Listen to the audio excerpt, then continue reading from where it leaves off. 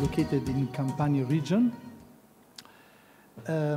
These springs normally go in the Sele River, but after that it's tapped 100 years ago by a tunnel 20 kilometers of length. The water crossed the water divide between river Sele and the river Ofanto and fed the Puglia region. In red are shown the main channel of the Acquedotto Pugliese, Pugliese Aqueduct, which is the main aqueduct of Italy. It's very long. The Puglia region is very poor of water resource because it's a flat area. It is a karst area, but all the underground water flow to the sea by brackish spring.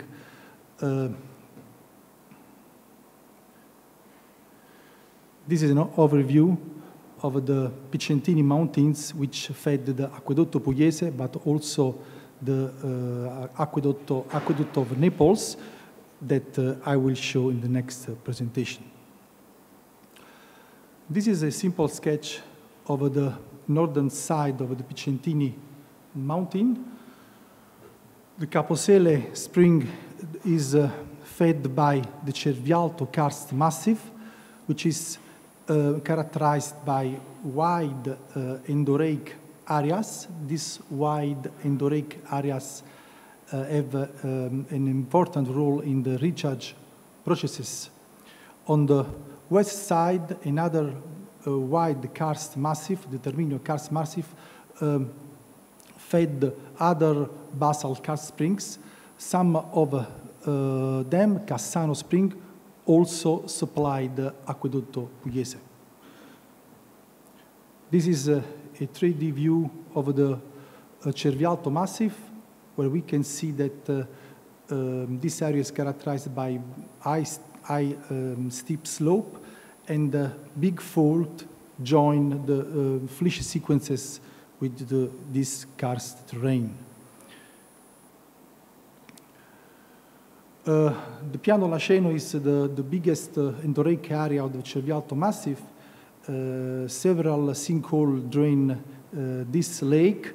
After the earthquake of 1980, this lake was completely drained. A particular aspect of the Campania slope is that the slopes are covered by pyroclastic deposits, which, due to the volcanic eruption of the Vesuvius.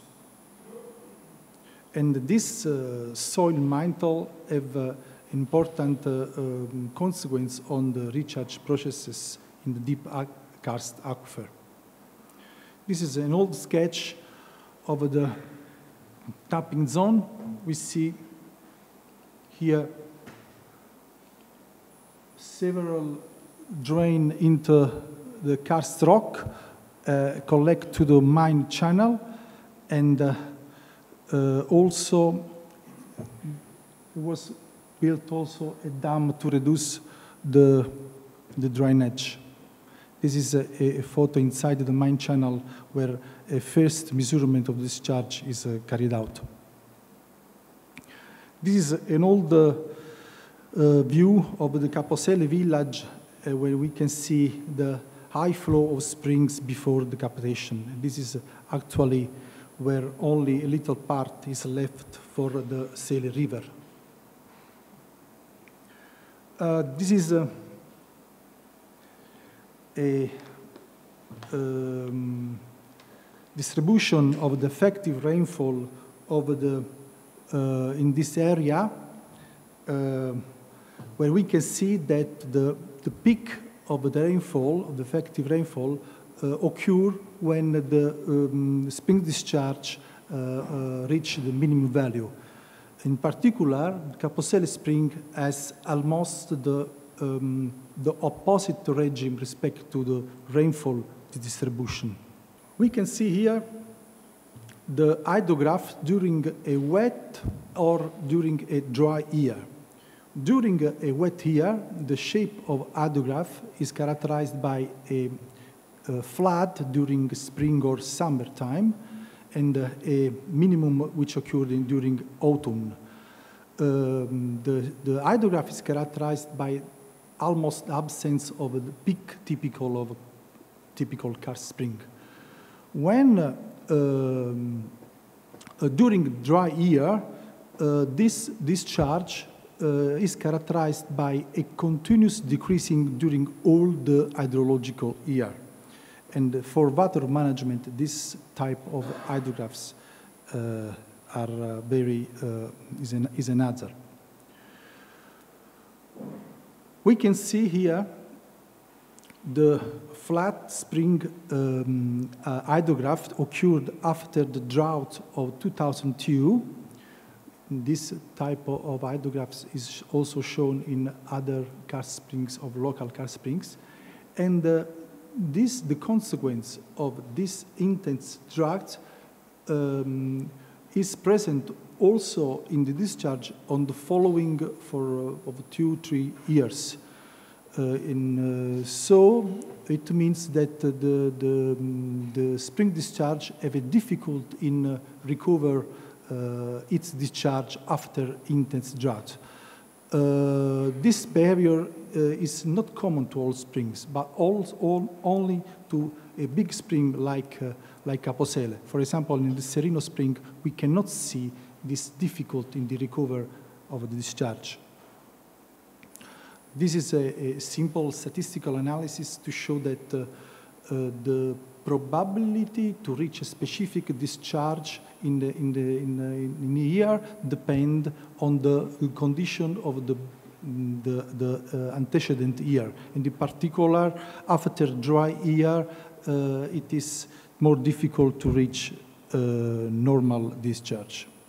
Okay, based on the long historical time series, the path of the rainfall, of the accumulated rainfall, which provide a flood in the spring respect to that which do not provide a flood in the spring, that is this one or this one, are distinguished. There is in certain field which depend on the condition of the previous year. This is very useful for water management because monitoring rainfall, we can estimate which is the future discharge. On 23 November 1998, occurred a big earthquake in southern of Italy. The epicenter was located just a few kilometers far from the Caposele spring. And after, one day, the day after the earthquake, the discharge of Caposele spring increased rapidly, and 45 days later, the earthquake reached the maximum value of the historical series. In the other local spring, like spring of Cassano Springs, Bagno della Regina, and Pollentina, the increase of the recharge occurred before the earthquake. Some researchers suggest that it was the possible sign of the effect of the earthquake before it occurred. But this is a controversial topic. Looking at also to the rainfall which occurred in that year, compared with the mean, with the historical mean, we can see that in October 98, a big storm occurred, and probably this storm caused the increase of discharge of the Bagno della Regina or the other springs. So it's very difficult to use this data for this type of purpose. For the Cervialto karst massif, it has been made a model to estimate the recharge. The model is based on two step. In the first step, it is estimate the annual mean recharge, and in the second step, it is based on the daily scale. It is estimated the amount of the rainfall which infiltrate in the karst aquifer and provide and constitute the recharge. Besides, the model allow to distinguish the endorheic area where the runoff cannot escape from the catchment, respect to the rest of the catchment, which is characterized by steep slope, where during intense rainfall, the rainfall can leave the catchment. So, based on the rain gauge and thermometer data, it is estimated the main hydrological features of the Cervialto massif. We can see here the 5 main endorheic areas which inside the Cervialto catchment.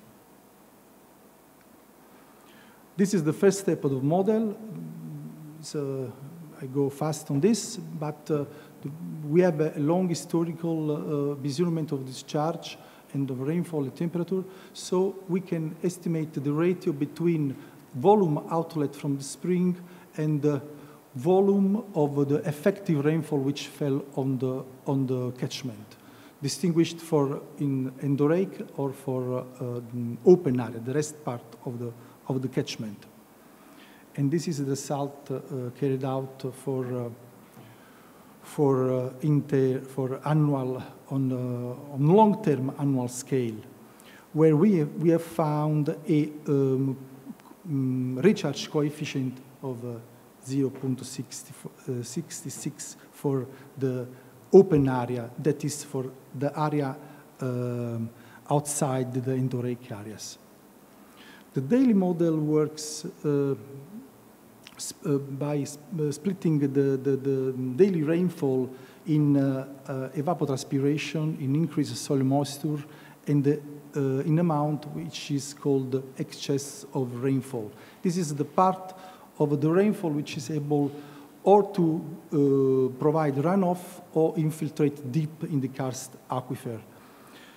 And thanks to the annual model, we can fix a threshold to separate the amount which infiltrate for the amount which provide the runoff. This is an example for the hydrological year 2011-2012.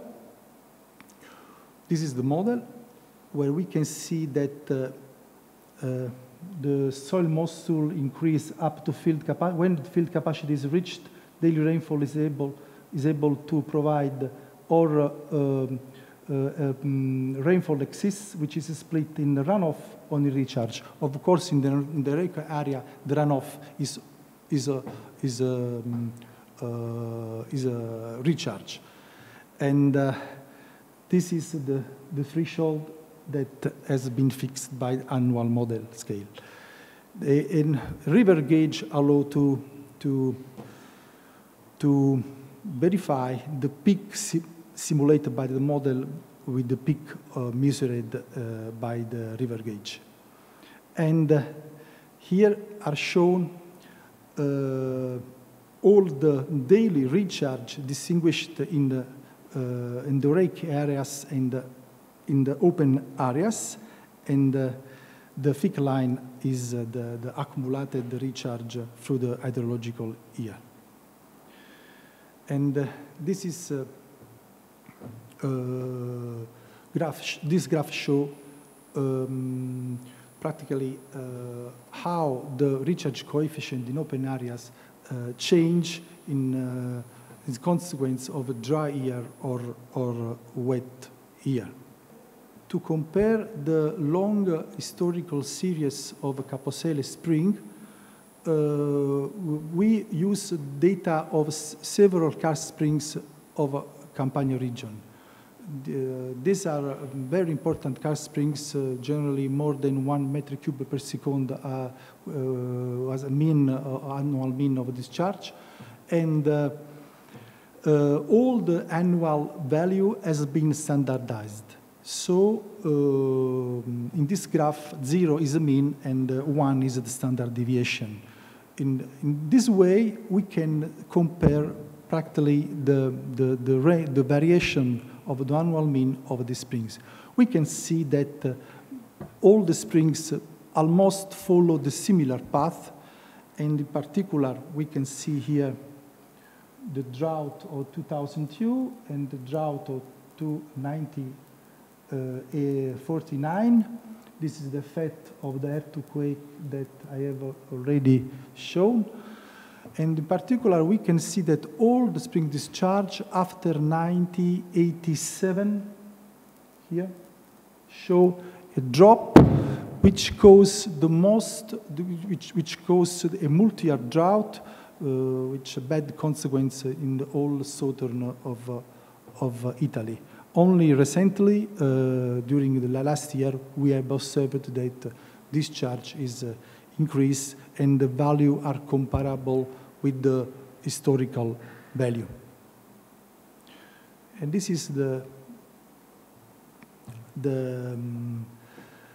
11 moving average of the real data, where we can see that all this discharge show a similar oscillation, and the drop after the 1987 is common to all springs. Just a few conclusions of my presentation. This Caposele spring is a fundamental water source in southern of Italy. 2 hydrological aspects enhance its usability: the absence of peak as a typical porous medium and a regime almost opposite of that of precipitation. Earthquake and droughts are natural phenomena which can cause long duration modification in the spring discharge regime, and annual mean spring discharge seems to be reduced after the combined effect of the rainfall reduction and temperature increase. Okay, thank you.